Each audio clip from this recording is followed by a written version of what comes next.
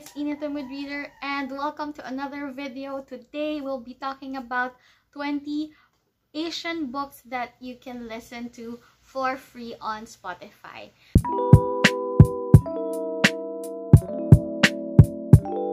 Many of us love Spotify for like as our go-to music streaming platform, but did you know that they also feature audiobooks? I wrote 2 blog posts about this last year. I recommended, I think, already 10 audiobooks on Spotify that you could listen to, and I think today, as we are approaching May, it's a perfect time to recommend some audiobooks for Asian American and Pacific Islander month. Since I'm joining the Asian Readathon and I'm trying to curate my TBR, I know many other readers would do so as well. So I think it's the perfect time to share all the titles that we know so that we can discover more authors to support and read from. So yeah. By the way, if you're also looking for another readathon to join for May, my friend Kat from her bookish site has recently launched our Midathon, which is a readathon for armies, all the fans of BTS. And though I am not technically a BTS fan, I'll still be joining to show support for Kat. So don't forget to join Stan Asian Authors Readathon as well. For the Asian Readathon and our Midathon, prompts will be posted on the description below. Now, I'll be talking about different audiobooks for middle grade, young adult, and adult readers. Of course, I'll be sharing the Spotify links down in the description so that you can easily add them to your favorites and you can play them when you're ready. So, yeah, of course, you are also free to buy copies of these books to support these authors, or you can use other platforms, whichever floats your boat. I just appreciate how, you know, audiobooks are now also available on Spotify. And I tried listening to, I think, 2 audiobooks already before. And yeah, it's a fun experience. I think the only difference is that Spotify doesn't have a speed option, so you don't get to listen quicker. And I'm the type of person who prefers listening to audiobooks on double the speed. So that's the only thing I think that would be a problem for people. But yeah, anyway, let's head on to the list. The first 2 books are middle grade books. I don't know if there are more. If you know some other middle grade books, please link them down below. But the first middle grade book is The Comeback by E.L. Shen. It is a contemporary sports story, an own voice's take on a young girl who is trying to be a champion figure skater, and also shows how she also wants to be like a champion of her life. So it's gonna be a short but sweet story. The other middle grade book on our list is The Serpent's Secret by Sayantani Dasgupta. It's a fantasy middle grade book. And admittedly, I don't know a lot about it, so I'll just read a part of the synopsis for you. On the morning of her 12th birthday, Kiran Mala is just a regular 6th grader living in Parsippany, New Jersey, until her parents mysteriously vanish and a drooling rakish demon slams through her kitchen, determined to eat her alive. Turns out there might be some truth to her parents' fantastical stories, like she is a real Indian princess and how she comes from a secret place not of this world.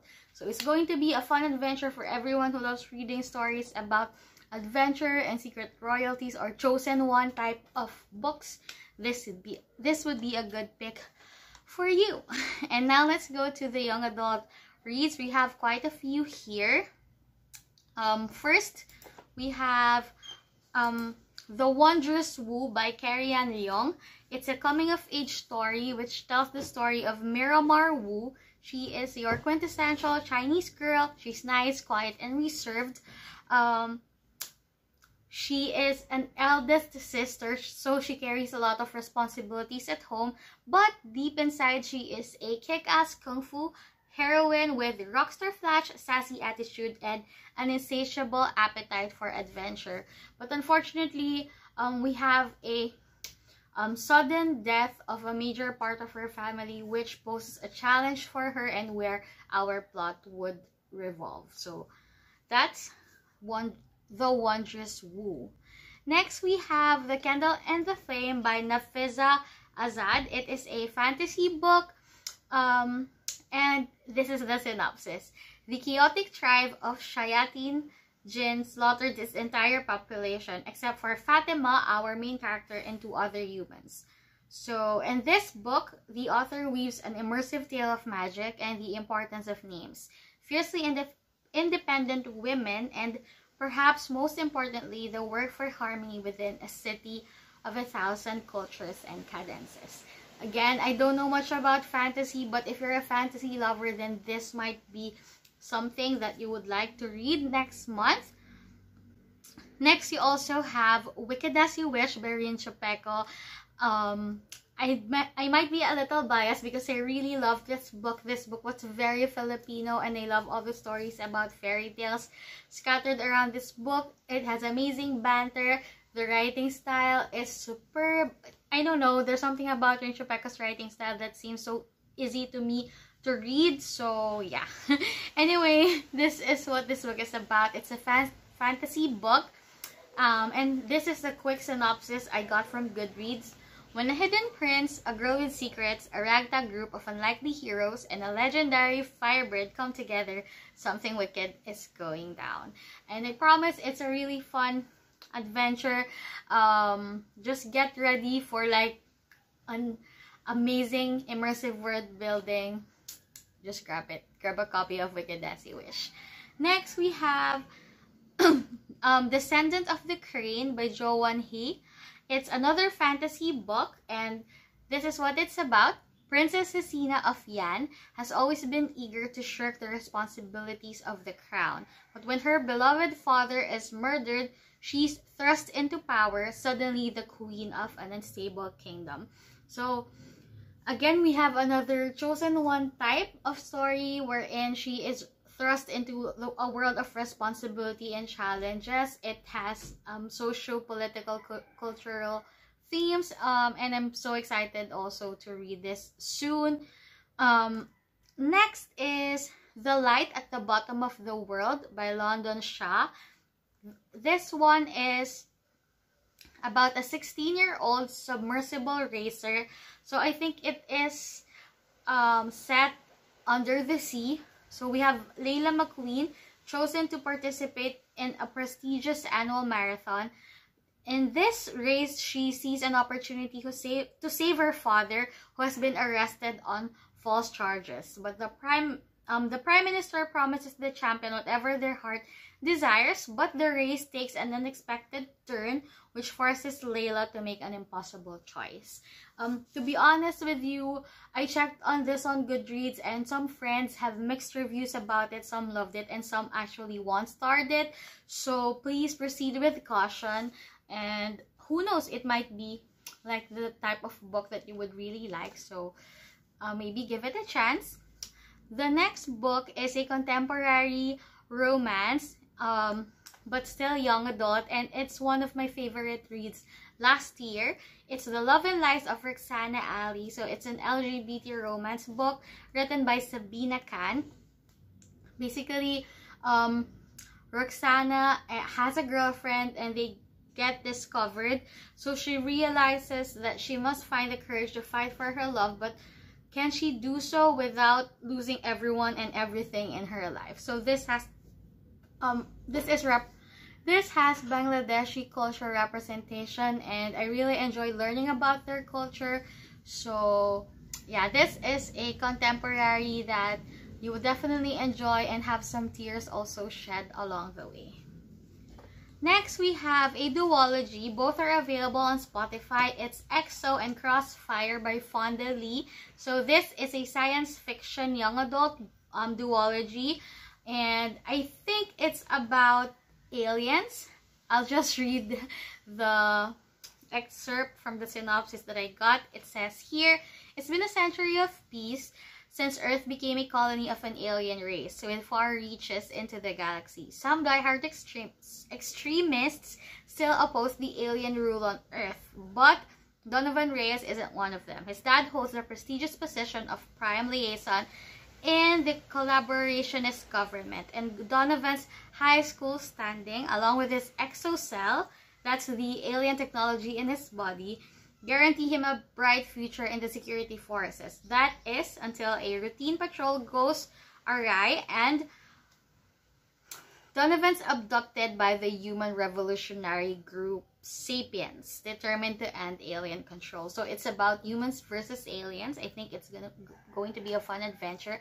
And some of the people whom I admire in this community are diehard fans of Fondly. So I think this is going to be a good one. And now the last YA book I have here is The Oyster Thief by Sonia Faruqi. It's a sci-fi / fantasy book. It's kind of like Odyssey. It says here, Coraline is a shy mermaid in the Atlantic Ocean whose idyllic life is ruined by an oil spill that gravely sickens her little brother. Desperate to save him, she embarks on a quest to find a legendary elixir. So that's what the story would revolve around.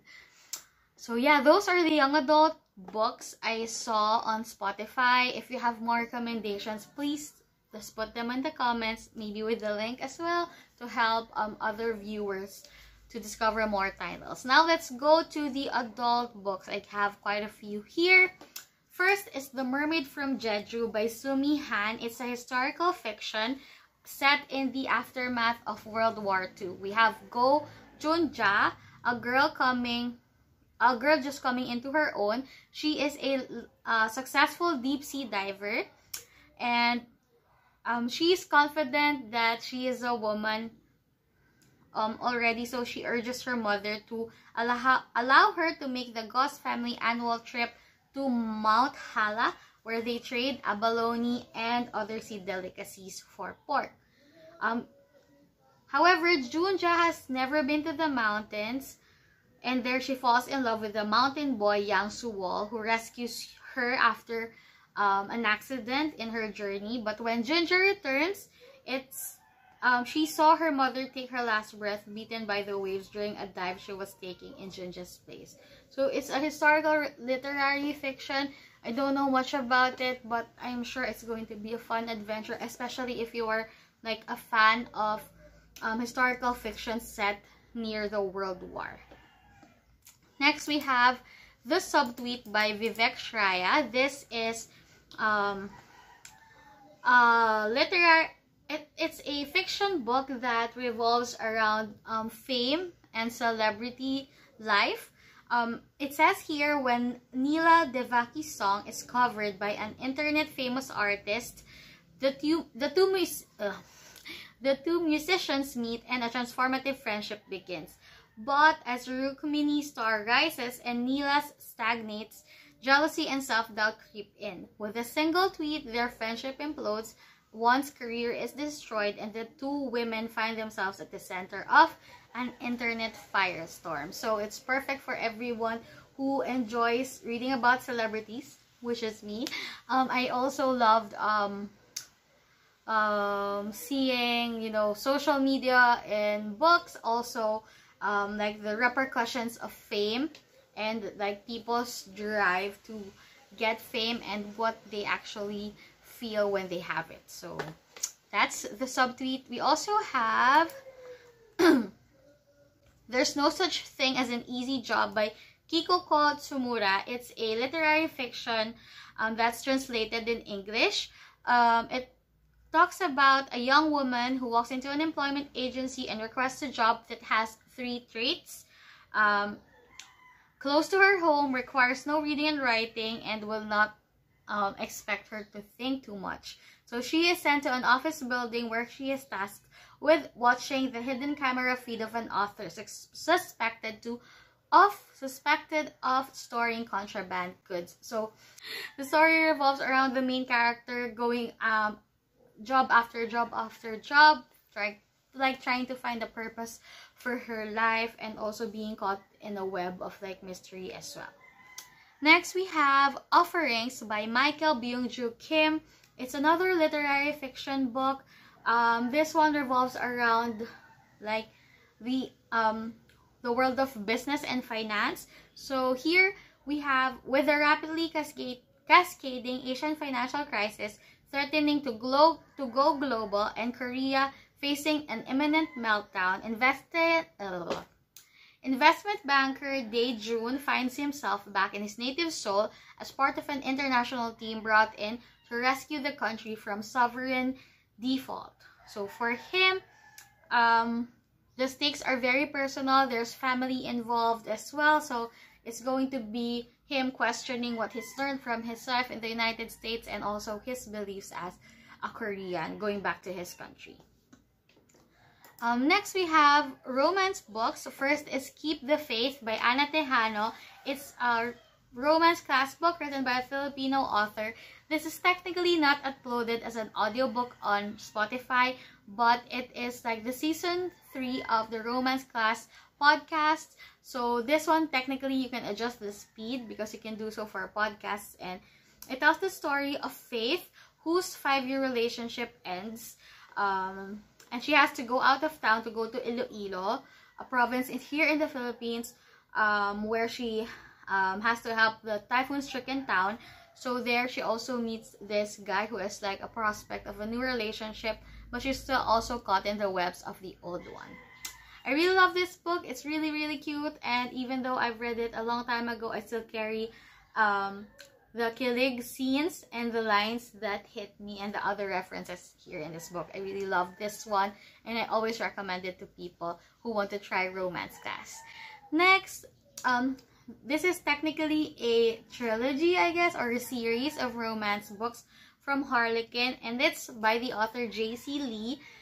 I'll go through each of the books because they are technically standalones, but they belong in the same series. I think some of the characters are related to each other.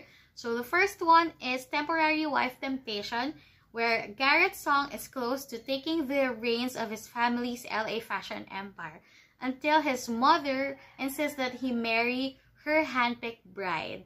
But to block her matchmaking, Garrett recruits Natalie to pose as his wife. So this is a fake relationship trope, which I love. And we also have Crazy Rich Asians in LA, so I'm sure this is gonna be awesome. Also, the second book is Secret Crush Seduction.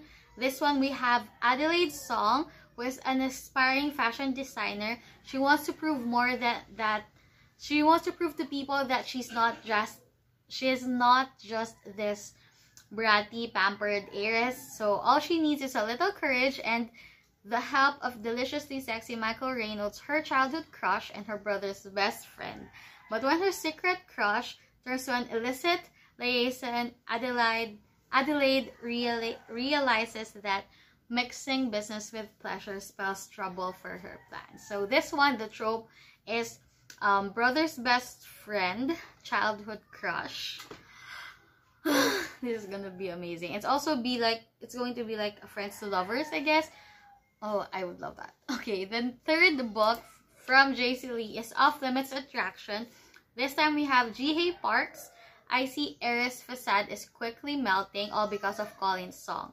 A fling with this film producer could jeopardize her one shot at achieving her own success and the movie they're making together. So this features another trope I love, which again is celebrities, co-stars, actors, and this one is gonna be close proximity as well because they're making a movie together. So that's going to be amazing.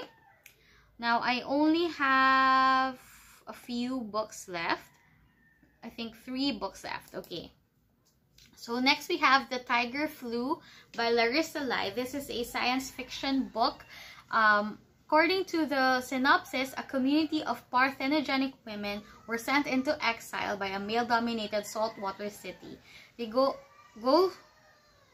So these women go to war against disease, technology, and the powerful men that threaten them with extinction. It's gonna be a dystopian book with feminist themes, which I love. Yeah, basically that.